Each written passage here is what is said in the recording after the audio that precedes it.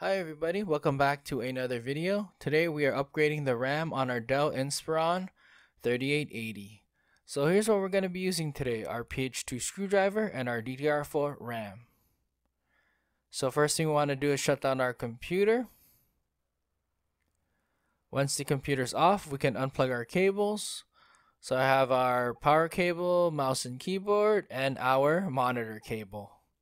Next, we want to hold down the power button for a few seconds to remove any residual energy. Next, we want to unscrew these two screws using our fingers or a PH2 screwdriver.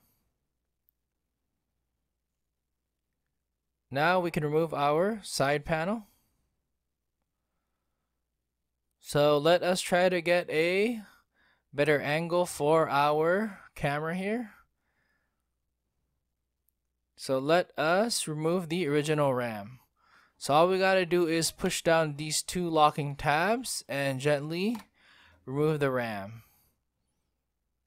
This is what the RAM looks like. So let's do that again, but let me give you a better look. So I push this down, and I need to push this other tab down. Voila. And I gently remove the RAM. Easy peasy. Next, we want to show you a photo of the RAM. I'm sure someone's going to ask in the comment section, so I decided to put a photo.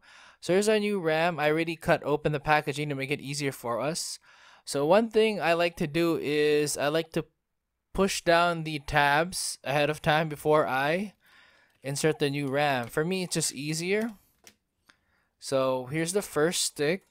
I align the notches so I have the tabs down. And I gently place a new RAM and push it down. Voila. Now let me grab the second stick. So I align the notches. And I gently place it in. And lock it in place. So let's do that again, but I'm giving you a different angle. So I push down the tabs. Again, it's just easier for me that way. And then I align the notches. And I gently push it in. Voila. Easy peasy. So second stick, I align the notches. And I gently push it in. So far so good. So here's a photo to give you a better idea. Voila. So now let us return our side panel or side cover, and let's screw it in. Alrighty, now we can plug in our cables.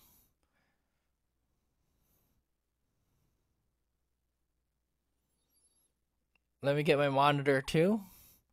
I also show you screenshots toward the end of the video to give you a better idea. I know someone will probably wonder or ask about dual channel and stuff, so I'll show you a screenshot of that as well from CPU-Z. So let's turn on our computer first.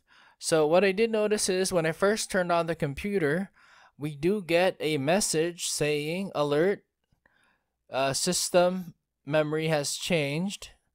So you're gonna get this and you want to press continue. Awesome. So once you press continue, it should load Windows automatically.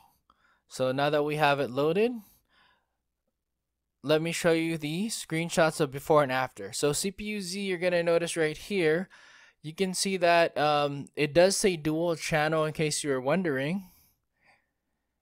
And for the GPU change, we have shared GPU memory of 7.9 gigabytes now compared to 3.9 gigabytes previously. And our RAM itself is 12.2 gigabytes available compared to 3.8. 2666 megahertz, 2 out of 2 slots. So that is pretty much it. I hope this video helps you out. Thank you for watching. Take it easy.